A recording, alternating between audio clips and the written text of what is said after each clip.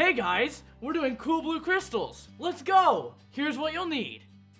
From your kit, you'll need a clear plastic cup, your tablespoon measuring spoon, crystal chemical, blue food coloring, dome-shaped crystal seed, and a stirring stick. From home, you'll need boiling water and a napkin or tissue. First, you're gonna need an adult's help. You'll just ask them to boil some water for you. That's the first step. Now take your crystal chemical, or ADP, and put 2 level tablespoonfuls into your plastic cup. Does that look about level to you, Daisy? Mm-hmm. And number 2. Now you're gonna have an adult put 50 milliliters of boiling water into your beaker. Then you're just gonna pour it into your plastic cup.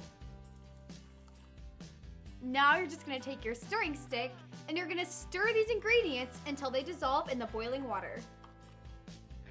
Now take a little blue food coloring and put it into your plastic container. And try not to get it on yourself, like I just did.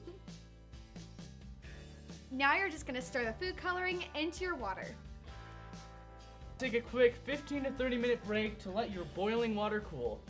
Hi guys, welcome back. The next step is to take your crystal seed and drop it in your room temperature water. You want the flat side to match the bottom of your cup and the round side to face up. Here's a good example.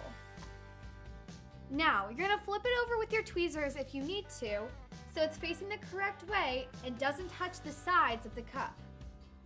Take your napkin you have from home and put it over the top of the cup to keep any dust or grime out of the cup. Now put it somewhere it's not going to be disturbed and watch the magic happen for the next 1 to 5 days.